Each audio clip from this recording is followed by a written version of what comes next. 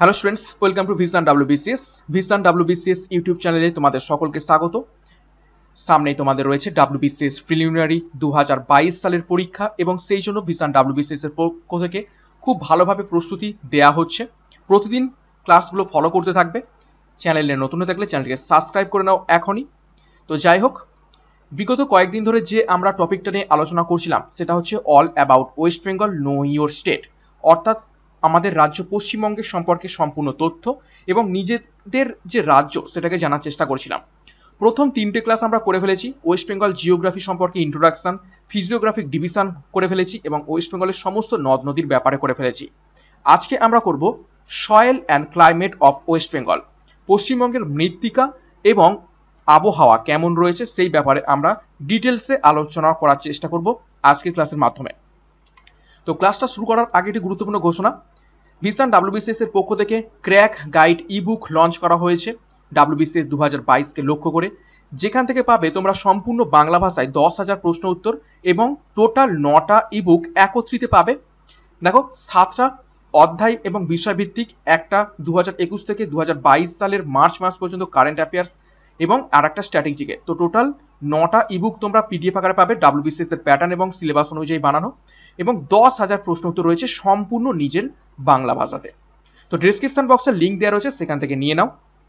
এছাড়া WBCS এর জন্য স্পেশাল একটা ইবুক রয়েছে, যেখান থেকে বিগত বছরে প্রচুর প্রশ্ন কমন এসেছিল, অনেক ভালো রিভিউ পাওয়া গেছে স্টুডেন্টদের কাছ থেকে। 8খানা ইবুক তোমরা একত্রিত পাবে। এখন 50% অফ চলছে, ডেসক্রিপশন বক্স থেকে এটা নিয়ে নাও, যেখানে 20,000 প্রশ্ন উত্তর, 20,000 এক্সপ্লেনেশন রয়েছে, অর্থাৎ প্রতিটা প্রশ্ন করতে করতেই তোমাদের থিওরিটাও পড়া হয়ে যাবে এবং বিগত বছরের সমস্ত প্রশ্ন উত্তর WBCS এর এখানে দেওয়া রয়েছে। তো যাই হোক, আজকে ক্লাসটা শুরু করা যাক। সয়েল অ্যান্ড ক্লাইমেট সম্পর্কিত ওয়েস্ট বেঙ্গলের কি কি রয়েছে সেগুলো দেখে নেওয়া যাক। দেখো, প্রথমে দেওয়া রয়েছে the climate of West Bengal. পশ্চিমবঙ্গের ক্লাইমেট অর্থাৎ আবহাওয়া সেটা কি প্রকার একটু দেখে নেব। দেখো, the climate of West Bengal experiences great variation mainly in accordance with the topography and location of the area being referred to, অর্থাৎ পশ্চিমবঙ্গে যে আবহাওয়াটা রয়েছে সেটার মধ্যে অনেক রকম আমরা ভেরিয়েশন দেখতে পেয়ে থাকি বা বিভিন্ন রকম পরিবর্তন আমরা দেখতে পেয়ে থাকি এবং বৈচিত্র্য দেখতে পেয়ে থাকি। Mainly in accordance with the topography, অর্থাৎ যে সমস্ত ভৌগোলিক দিক রয়েছে পশ্চিমবঙ্গের সেরকম টপোগ্রাফির দিক থেকে এবং লোকেশন অর্থাৎ অবস্থান অনুযায়ী কিন্তু পশ্চিমবঙ্গে বিভিন্ন স্থানে বিভিন্ন রকমের আবহাওয়া আমরা দেখতে পেয়ে থাকি। দেখো, for instance while south Bengal experiences A tropical savanna climate, অর্থাৎ পশ্চিমবঙ্গে যে দক্ষিণবঙ্গ রয়েছে সেই দক্ষিণবঙ্গে কি আমরা ক্লাইমেট দেখতে পাই? ট্রপিক্যাল সাভানা ক্লাইমেট আমরা দেখতে পেয়ে থাকি। আবার দেখো, নর্থ বেঙ্গল উত্তরবঙ্গতে দেখতে পেয়ে থাকি witnesses humid subtropical weather condition, এবং উত্তরবঙ্গতে আমরা হিউমিড সাবট্রপিক্যাল ওয়েদার কন্ডিশন আমরা দেখতে পেয়ে থাকি। নেক্সট দেখো, the seasons here can be broadly B divided into 5 main categories, অর্থাৎ পশ্চিমবঙ্গের যে ঋতু বৈচিত্র্য রয়েছে সেটাকে আমরা মেনলি 5 মেন ক্যাটাগরিতে ভাগ করতে পারি, 5টা ক্যাটাগরিতে। কি কি?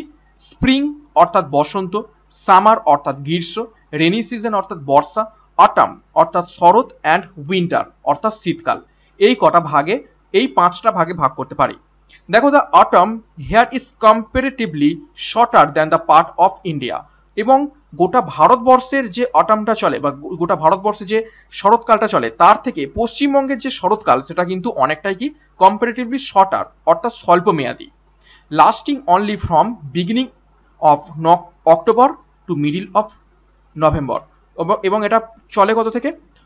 অক্টোবরের শুরু থেকে নভেম্বরের মিডিল পর্যন্ত, এবং খুবই কম সময়, প্রায় 1.5 মাসের মতো আমরা পেয়ে থাকি পশ্চিমবঙ্গবাসীরা পেয়ে থাকে অটামটাকে বা শরৎকালটাকে মাত্র 1.5 মাসের মতো। নেক্সট দেখো, সামার টেম্পারেচার। পশ্চিমবঙ্গে গ্রীষ্মকালীন টেম্পারেচার আমরা দেখতে পেয়ে থাকি সর্বোচ্চ ম্যাক্সিমাম 45 ডিগ্রি সেন্টিগ্রেড এবং minimum 20 degree centigrade.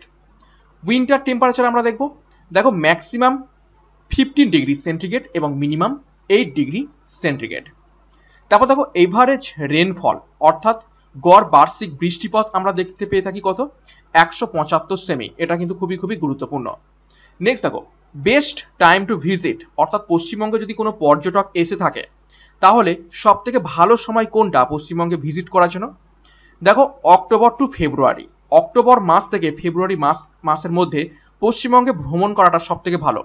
Delta and planes অর্থাৎ এই দক্ষিণবঙ্গের যে বদ্বীপ রয়েছে এবং সমভূমি রয়েছে সেইখানে, আর মাউন্টেন অর্থাৎ দার্জিলিং, শিলিগুড়ি এই সমস্ত জায়গায় ভ্রমণ করার জন্য সব থেকে ভালো সময় হচ্ছে March two June and September to December. এই দুটো সময় হচ্ছে সব থেকে পশ্চিমবঙ্গে যে পার্বত্য অঞ্চল রয়েছে সেইখানে ভ্রমণের সব থেকে উপযোগী সময়। নেক্সট দেখো সয়েল অর্থাৎ পশ্চিমবঙ্গের মৃত্তিকা সম্পর্কে এবার আমরা দেখব। ক্লাইমেটটা দেখে নিলাম, এবার আমরা মৃত্তিকা সম্পর্কে দেখব। দেখো, soil is natural medium for growth of plants under favourable conditions, অর্থাৎ উদ্ভিদ জন্মানোর সব থেকে ভালো মাধ্যম হলো বা প্রাকৃতিক মাধ্যম হলো কি মৃত্তিকা। In general the soil of West Bengal R broadly divided into 4 types, অর্থাৎ সাধারণভাবে পশ্চিমবঙ্গের মৃত্তিকাকে আমরা 4 ভাগে ভাগ করে থাকি। কি কি? দেখো, মাউন্টেন সয়েল অর্থাৎ পার্বত্য মৃত্তিকা, 2 নম্বর হচ্ছে অ্যালুভিয়াল সয়েল অর্থাৎ পলি মৃত্তিকা, 3 নম্বর রয়েছে রেড সয়েল অর্থাৎ লাল মৃত্তিকা এবং 4 নম্বর রয়েছে স্যালাইন সয়েল অর্থাৎ লবণাক্ত মৃত্তিকা। তো এই 4 রকম পর্যায়ে আমরা ভাগ করতে পারি, কিন্তু এছাড়াও আমরা মেনলি ওয়েস্ট বেঙ্গলের যে সয়েলটা রয়েছে সেটাকে আমরা আরো বিশেষ কিছু পর্যায়ে ভাগ করে থাকি, সেটা নেক্সট স্লাইডে আমরা দেখব। দেখো, বাট ইন মডার্ন ক্লাসিফিকেশন অর্থাৎ আধুনিক ক্লাসিফিকেশনে সয়েল অফ ওয়েস্ট বেঙ্গল পশ্চিমবঙ্গের যে মৃত্তিকার ভাগ রয়েছে have been divided instead into 7 broad classes, অর্থাৎ 7টা ভাগে ভাগ করা হয়েছে পশ্চিমবঙ্গের মৃত্তিকার বৈশিষ্ট্যগুলো অনুযায়ী, আধুনিক ক্লাসিফিকেশন অনুযায়ী, which are further sub divided into small groups, এবং যেটা পরবর্তীকালে আরো ছোট ছোট ভাবে সাব ডিভাইডেড করা হয়েছে। এবং দিস আর, এবং সেগুলো কি কি দেখো, প্রথমে রয়েছে ব্রাউন ফরেস্ট সয়েল অর্থাৎ বাদামি বর্ণের বনভূমির মৃত্তিকা। নেক্সট দেখো তরাই সয়েল, তরাই অঞ্চলের মৃত্তিকা। নেক্সট দেখো কলুভিয়াল অ্যান্ড স্কেলিটাল সয়েল। নেক্সট দেখো ল্যাটারাইট অ্যান্ড ল্যাটারাইটিক সয়েল, ল্যাটারাইট মৃত্তিকা। রেড সয়েল রয়েছে লাল মৃত্তিকা।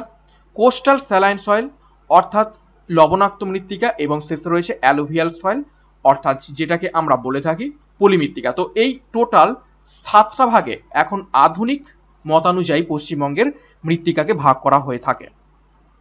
এরপর এই যে 7টা ভাগ আমরা দেখলাম, এক এক করে ডিটেলসে আমরা জানার চেষ্টা করব। দেখো, প্রথমে রয়েছে ব্রাউন ফরেস্ট সয়েল, বাদামি বর্ণের বনভূমি মৃত্তিকা। দেখো, ফাউন্ড ইন দার্জিলিং ডিস্ট্রিক্ট, এখানে এই ব্রাউন ফরেস্ট সয়েল আমরা কোথায় দেখতে পেয়ে থাকি? দার্জিলিং ডিস্ট্রিক্ট অর্থাৎ দার্জিলিং জেলাতে আমরা দেখতে পেয়ে থাকি। দেখো, landslide occurs during rainy season, এবং এই মৃত্তিকাতে প্রচুর পরিমাণে আমরা ভূমিধস দেখতে পেয়ে থাকি। ল্যান্ডস্লাইডস অর্থাৎ ভূমিধস দেখতে পেয়ে থাকি বৃষ্টির সময় বা বর্ষাকালে।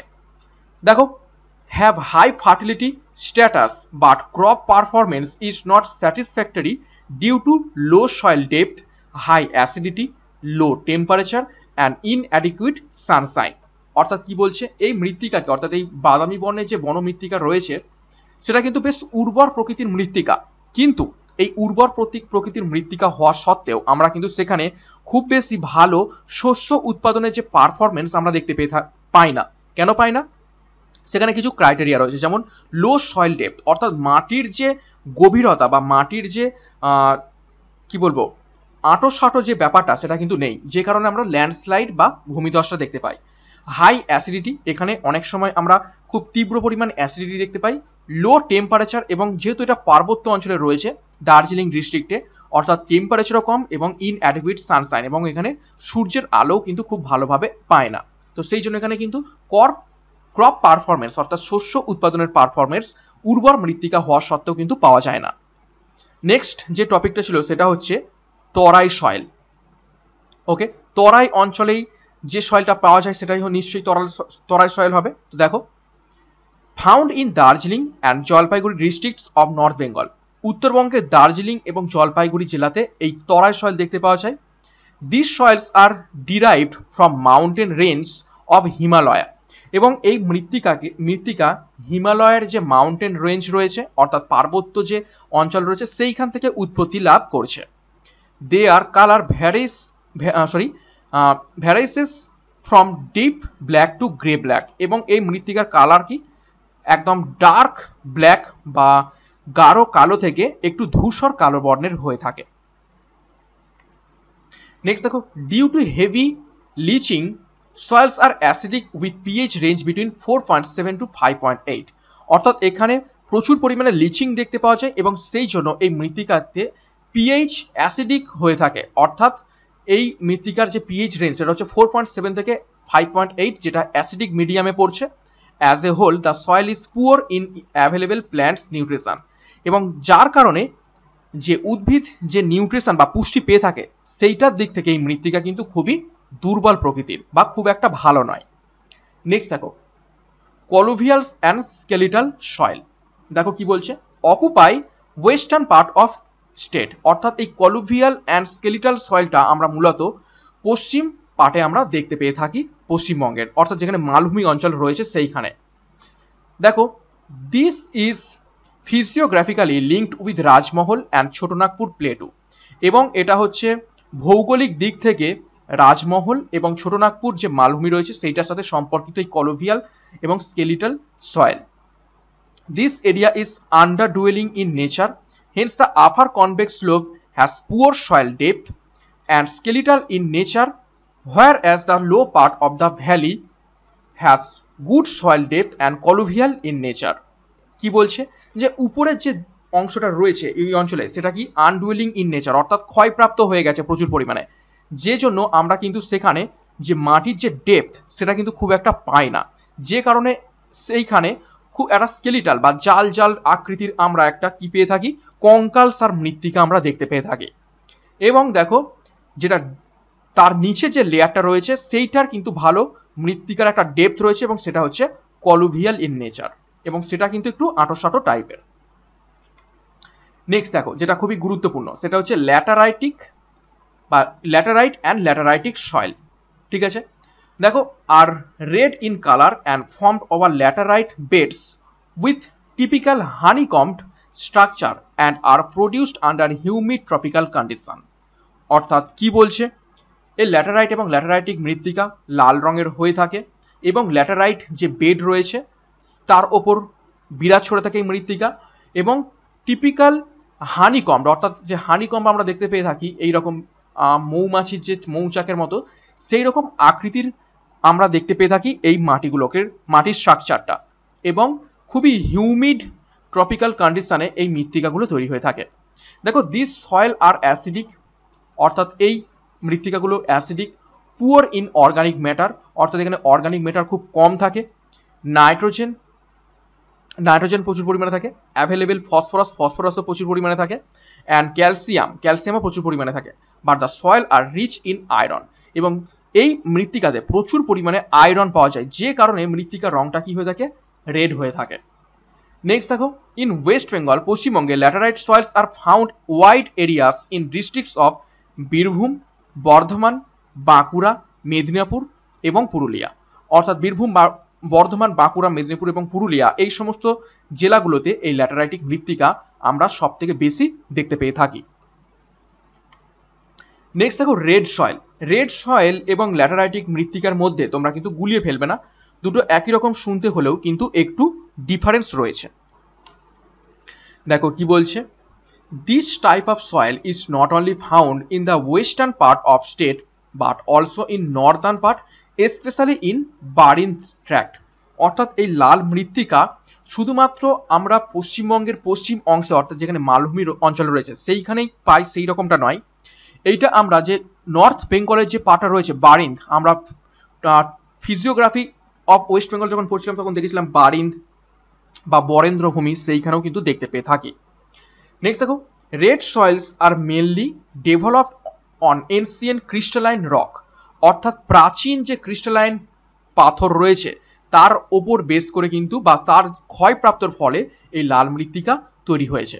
দিস সয়েলস আর দেখো quartz texture, medley acidic, poor in organic matter and other plants nutritions, অর্থাৎ এই সয়েলটা হচ্ছে তার স্ট্রাকচার বা টেক্সচারটা কেমন, দেখো কোয়ার্স, তারপর মিডলি অ্যাসিডিক, অর্থাৎ এর পিএইচটা খুব বেশি অ্যাসিডিক না হলেও কিন্তু অ্যাসিডিক পর্যায়ে পড়ছে, অর্থাৎ মাঝামাঝি অ্যাসিডিক। পিএইচ রেঞ্জ দেখো 5.5 থেকে 6.5, এবং এখানে অর্গানিক যে ম্যাটার যেগুলো দরকার পুষ্টির জন্য সেগুলো কিন্তু খুব কম পরিমাণে আছে। নেক্সট দেখো, the percentage of base saturation is more than the laterite and ল্যাটেরাইটিক soil's and there R loamy in structure. অর্থাৎ ল্যাটেরাইট মৃত্তিকাতে আমরা দেখেছিলাম প্রচুর পরিমাণে অ্যাসিডিক জিনিসপত্র রয়েছে, কিন্তু এই রেড সয়েলে অ্যাসিডের থেকে বেস স্যাচুরেশনটা একটু বেশি রয়েছে, যে কারণে অ্যাসিডিকটা কি রয়েছে, মিডিল পজিশনে রয়েছে, এবং এটা হচ্ছে লোয়ামি ইন স্ট্রাকচার। নেক্সট দেখো, কোস্টাল স্যালাইন সয়েল আমরা দেখব, অর্থাৎ যে উপকূলবর্তী লবণাক্ত মৃত্তিকা সেইটার ব্যাপারে আমরা এবারে ডিটেলস দেখব। দেখো, অকার নিয়ার বে অফ বেঙ্গল, অর্থাৎ যে বঙ্গোপসাগর রয়েছে বঙ্গোপসাগর সংলগ্ন এরিয়াতে এই ধরনের আমরা মৃত্তিকা দেখতে পেয়ে থাকি। This area is influenced by saline tidal water of বে, এবং বঙ্গোপসাগরের যে লবণাক্ত জল রয়েছে, জোয়ারের জল, সেই জোয়ারের জলেই কিন্তু জোয়ারের জলের ফলে এই মৃত্তিকাটাকে তৈরি হয়েছে, লবণাক্ত মৃত্তিকা। Hair the আর্দেন এম্বার্কমেন্ট R provided to save the land from saline water. এবং কি বলছে, hair the আর্দেন এম্বার্কমেন্টস R provided to save the land from saline water, এবং যে লবণাক্ত জল, সেই লবণাক্ত জল থেকে বাঁচাতে বিভিন্ন যে পার্থিব বাঁধ, ঠিক আছে, বাঁধ দেওয়া হয়ে থাকে এই উপকূল অঞ্চলে। তো সেই স্যালাইন ওয়াটার থেকে বাঁচাতে এই সমস্ত এরিয়াতে আমরা কি পেয়ে থাকি, বিভিন্ন বাঁধ পেয়ে থাকি। নেক্সট দেখো, যেটা সব থেকে গুরুত্বপূর্ণ সেটা হচ্ছে অ্যালোভিয়াল সয়েল বা পলি মৃত্তিকা। পশ্চিমবঙ্গের ম্যাক্সিমাম এরিয়াতেই কিন্তু আমরা পলি মৃত্তিকা দেখতে পেয়ে থাকি, গাঙ্গেয় সমভূমির যেহেতু রয়েছে। দেখো, অকুপাইজ the major areas drained by ইননিউমেরেবল reverse, অর্থাৎ সব থেকে বেশি অংশ পলিমৃত্তিকা দ্বারা আচ্ছাদিত পশ্চিমবঙ্গ, যেহেতু অসংখ্য নদী এই পশ্চিমবঙ্গের উপর থেকে প্রবাহিত হচ্ছে। দেখো, the soil's of alluvial trace her divided into 3 groups, অর্থাৎ তিনটে প্রধান ক্যাটাগরিতে ভাগ করা হয়েছে পলিমৃত্তিকাকে, depending upon the nature of parent material, অর্থাৎ পেরেন্ট মেটেরিয়ালের ওপর থেকে ডিপেন্ড করে এই তিনটে ভাগে ভাগ করা হয়েছে। কি কি দেখো, দ্য গঙ্গা অ্যালুভিয়াম, অর্থাৎ গঙ্গার যে পলিমৃত্তিকা সেই অনুযায়ী গাঙ্গেয় পলিমৃত্তিকা। তারপর দেখো ভিন্ধ্যা অ্যালুভিয়াম, অর্থাৎ ভিন্ধ্য পর্বত থেকে যে সমস্ত নদী উৎপত্তি হয়েছে সেই সমস্ত নদীর যে পলিমৃত্তিকা সেটাকে হচ্ছে ভিন্ধ্যা অ্যালুভিয়াম। এবং তিস্তা অ্যালুভিয়াম, অর্থাৎ তিস্তা নদীর পলিমৃত্তিকা জমে যে মৃত্তিকা উৎপত্তি হয়েছে বা সমভূমি উৎপত্তি হয়েছে সেটাকে বলা হয় তিস্তা অ্যালুভিয়াম। দেখো, this soil's R most fertile, অর্থাৎ এই সয়েল অর্থাৎ এই পলিমৃত্তিকা হলো সব থেকে উর্বর।